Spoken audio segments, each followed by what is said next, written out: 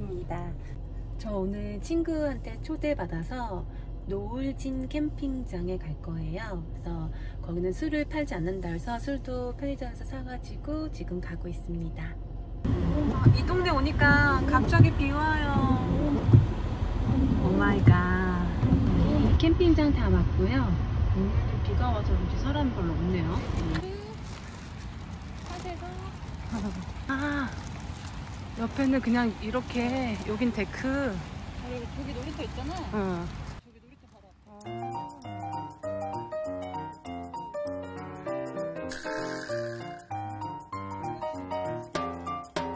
뭐야, 하루대 사슴 모양이네. 예쁘다.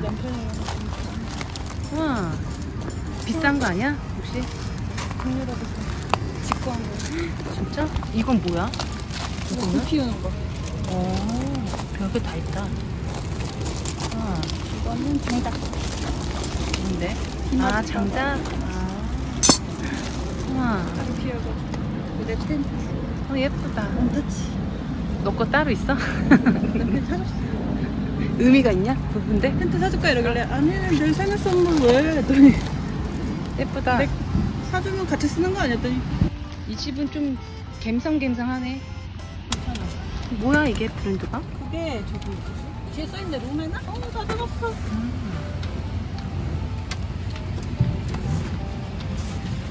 이건 충전하면 몇 시간 써? 4시간 충전하면은 35시간? 그러면 하루 1박 하는데 문제 없네. 이거는 카고 캠핑 브랜드.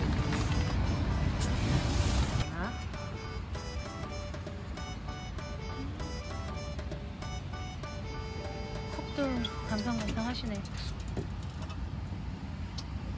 이건 얼음? 얼음통. 어저께 넣었는데 아직도 안 녹았다. 아 진짜 짱이다. 엄청 사.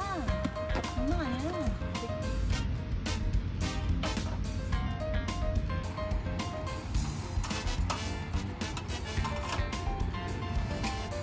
너 먹었어?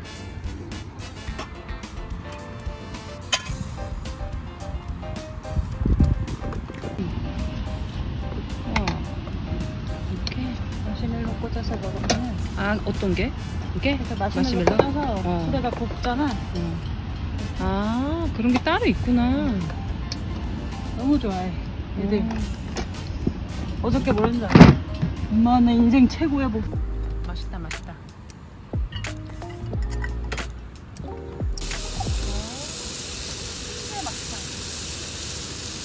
이거 냄새 되게 좋다.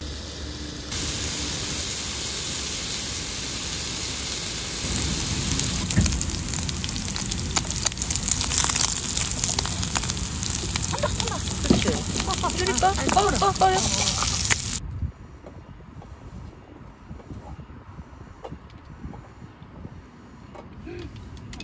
진짜 맛있다.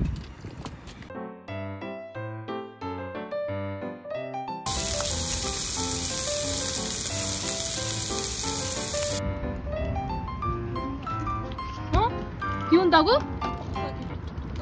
아니야 피 안 와. 진짜 진심이시구나. 아니 한 사람은 그런 것도 헬리녹스를 쓰긴 하더라. 그리고 스노우라인 스노우 뭐던데? 핑크? 그것도 사기가 힘들다며? 맛있다.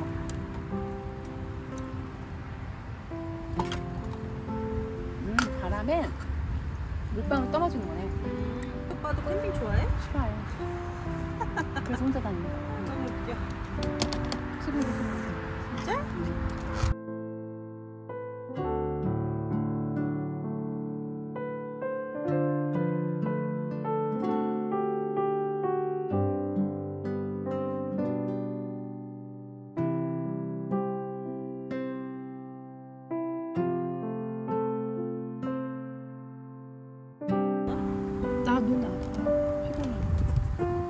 진짜로. 시원해. 우리 이제 늙었나봐. 어떡해. 그래? 옛날에 먹었는데 잘 모르겠어. 효과를. 좀 난 것 같기도 하고. 그치.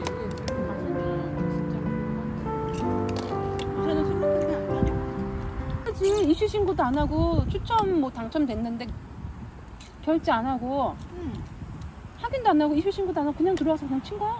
그럼 어떻게 됐어?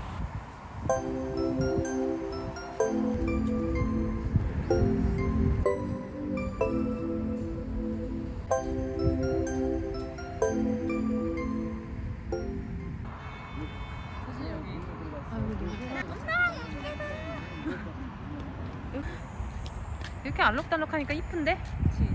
근데 원래 있던 카라반보다 좀 작아 보여가지고 이렇게 하라고? 아, 타프 안 쳐도 돼.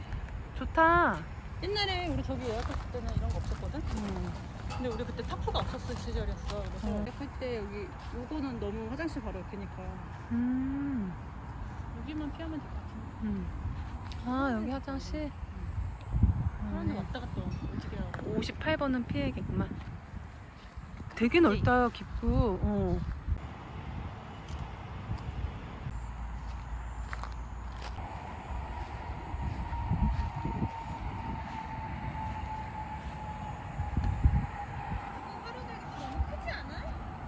아, 아까 거기 쬐끔한데?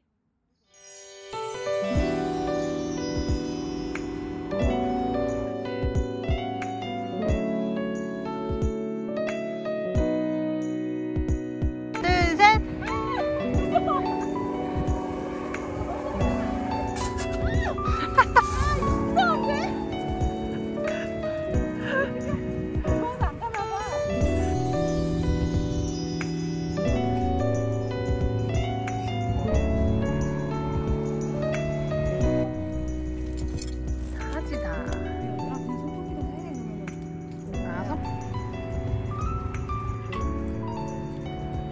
야, 꺼진 것 같아. 아니다, 아니다. 아니야, 아니야. 붙었어, 붙었어.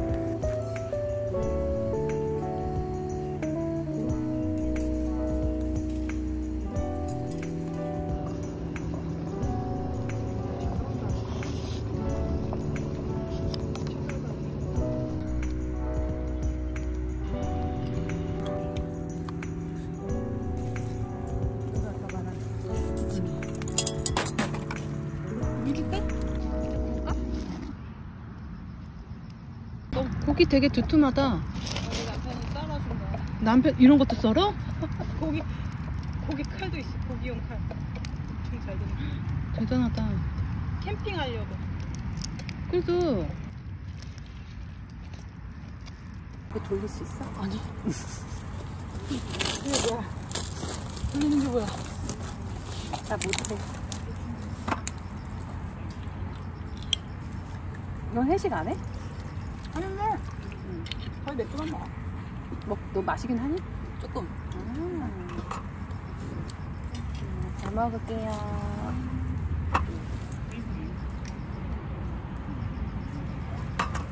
던킨도너츠.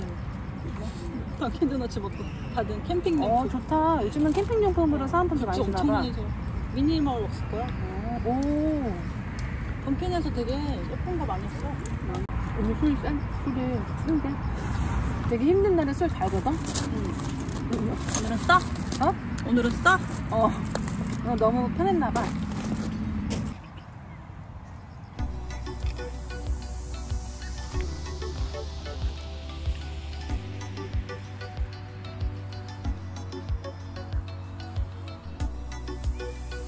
야, 이 집 오니까 나 오늘 왠지 내일 집에 가면 쇼핑할 것 같아. 왜? 우리 뭔가 남편, 제대로 캠핑하는 기분 더? 우리 남편 오늘 날씨도 너무 좋고 막 그래서. 그러니까. 아, 진짜 제대로 더 캠핑하는 느낌이 확 나.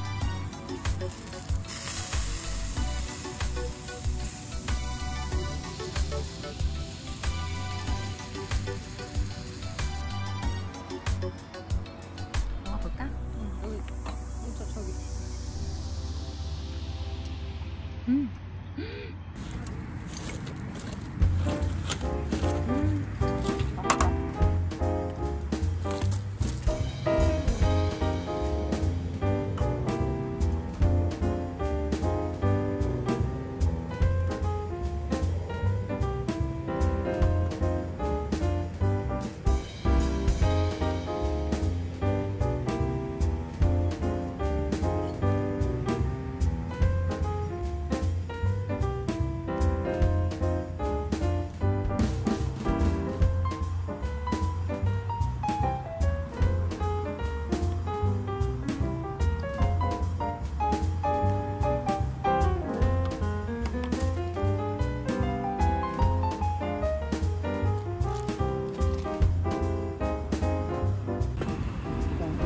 나무를 갖다 대면 자꾸 불이 꺼지는 게 오히려 습기가 있나봐. 꺼지는 거 보니까 좀 날려야겠어. 나 배가 불러.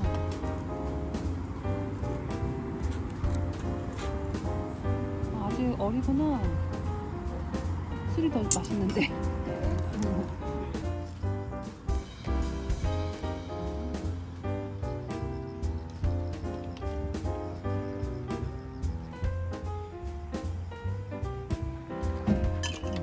근데 좀 무겁다. 이거 B형이 맛있나 보다.